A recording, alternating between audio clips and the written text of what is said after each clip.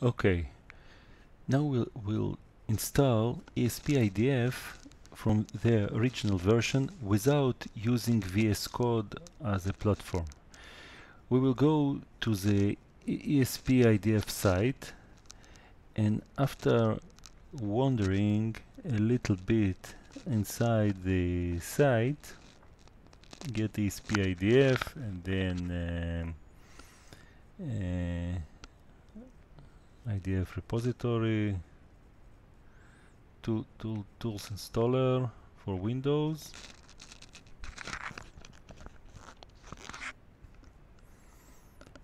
We got to the installation site. We have two options here, an online installer and the offline installer. For example, we'll choose an offline installer and we will save it to and download the file. It's a pretty big file, and after a while it will be in our download folder. When we are starting to install the file, the main issue is to choose, of course, the right version. I am using the latest one. Is the path to the files to be installed, and in the important thing, there is two different folders that ESP asks us to define. One for the .expressive and other for the other files which we have seen previously. Those folders have to be different, and you can't install it in the same folder. Okay, I'll put next. We will remain all the menus that were chosen except the Eclipse editor, because we will work from the original version without compiling it from Eclipse or from VS Code. So we're not installing Eclipse. Okay, a full installation process will take some time, so after hitting install, I will be back. Okay, now we'll back, finish, and please note that this is not a standard CMD, it's a special ESP IDF CMD Windows. Only here we can run the IDF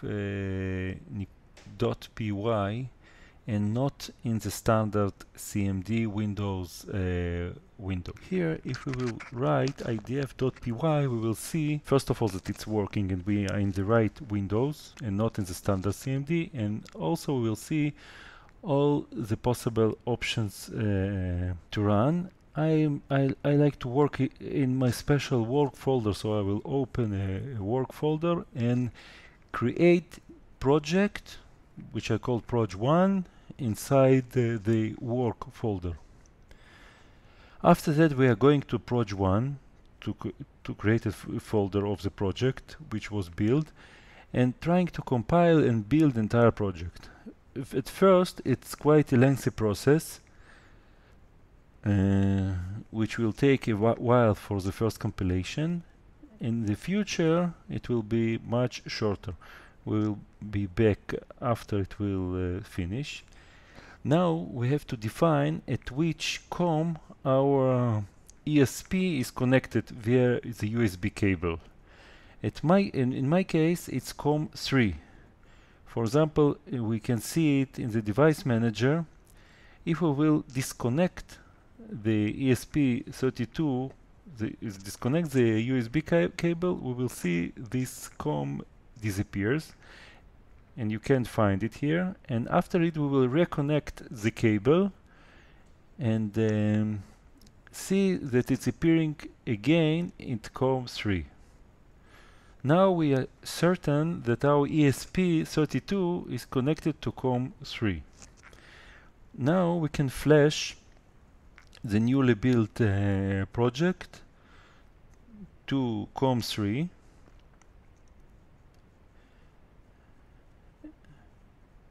and the flash command.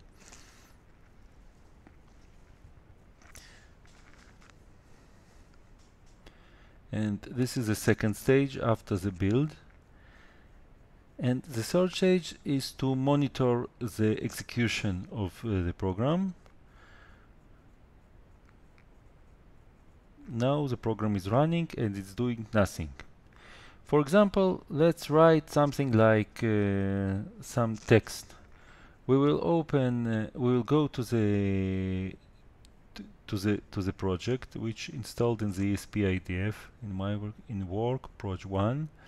Inside main project, we will open in standard editor, in my case in Sublime Text, but you can choose whichever editor you want. We will print f some string, for example hi and 3 dots. And please note n, it's very important to execute the printf command, the new line at the end of the string. Okay, now we will rebuild. We will do the same steps again by rebuilding it. It's a very short process now. We will flash it to COM3.